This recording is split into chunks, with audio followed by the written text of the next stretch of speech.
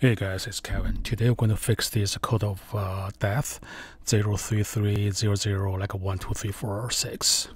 So this printer has a 03301. Most of printer I say it's a 0330006. If you just go Google BCH Epson error code, and they will give you a link to Epson triple secret error codes. And on this, it's a really long document. Just do a search for 03300, and you can see if it's 0331, 2, 3, 4, 5, 6.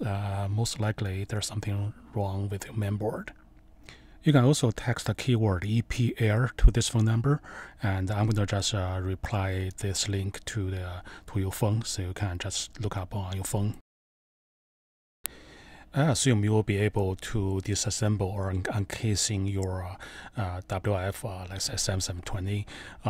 So if you can't, I'll put a link above, and you can watch that video and take the motherboard or mainboard out. And also, today's video is not for everyone. You have to have really steady hands and all the equipment. So at some point in time, you say, okay, I'm not going to do this. I'll let Kevin do it. Yeah, I can do it for you. So you just go to BCH Technologies.com, go to printer repair service. And we do have mainboard repair, but you should be able to take the mainboard out, and then you can ship the mainboard to us, and we repair it for you for $50. Or you can send the whole printer in, and that's going to cost a little bit more for the shipping. But regular stuff like this is pretty much regular printer is $50. Okay, it's today's rate. Okay, and maybe 5 years from now it's like $1,000 US or something. For example, regular printer, if it's under 25 pounds, that's most printer is, and right now it's the base rate is $50. If you got really super heavy printers, and it'll be more, and you got a super heavy one, it'll be more.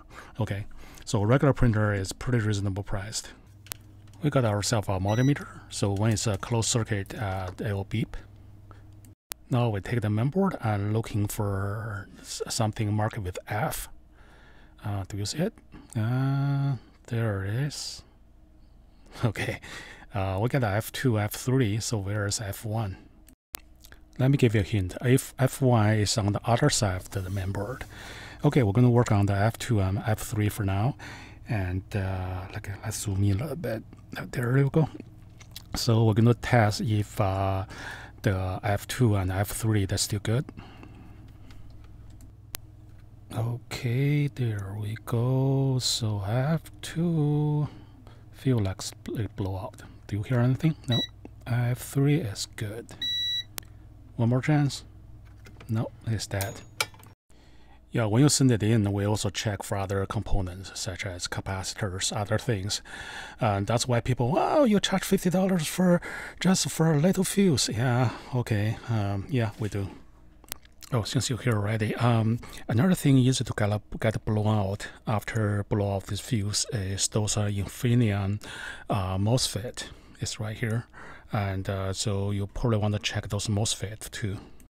Since today's video is for do it at home, so I will try to keep it PG-13. So I'm not going to talk about those MOSFETs. Normally, if you get a F2 blowout, those MOSFETs are okay. But if you have a F2 working, you have to check those MOSFETs. You can see for this board, both of them dead. And this board, both of them working. So different mainboard, you get a different problem. But most likely, you get one of them blown out. I forgot to show you where it's F1 fuse. There's another F1 fuse that's other side of the board. But what you can see is a different motherboard have different configurations. So I'm trying to have a document that's document all the positions, so it's easier for you to find. You can go to BCH Technologies.com and just type in F1. And this is the fuse we're going to use today to replace. You can replace F1, F2, F3, all the fuses. And in the product description, I'll try to show you where the F is. What the F is?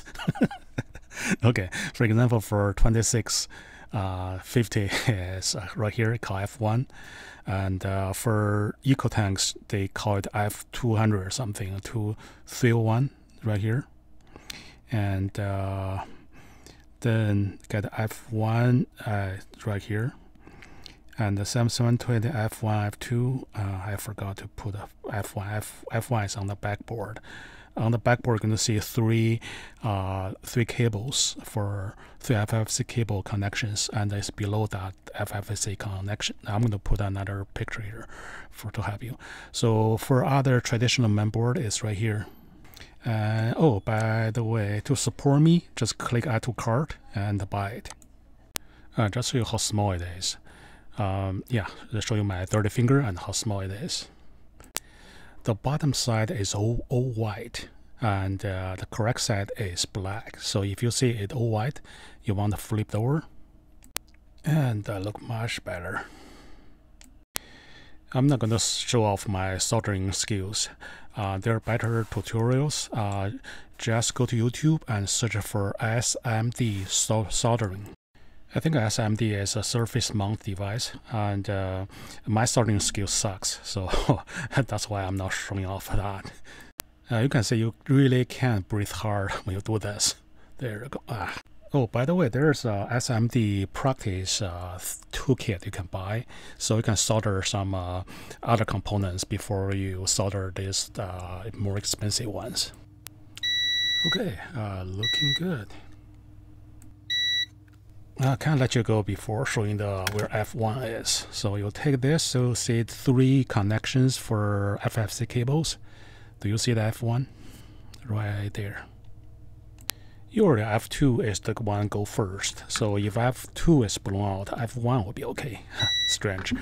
Okay, anyway, I hope you enjoyed this video, and please visit us at www.bchtechnologies.com or locally at Greensboro, North Carolina. Wow, look at those nice looking MOSFETs.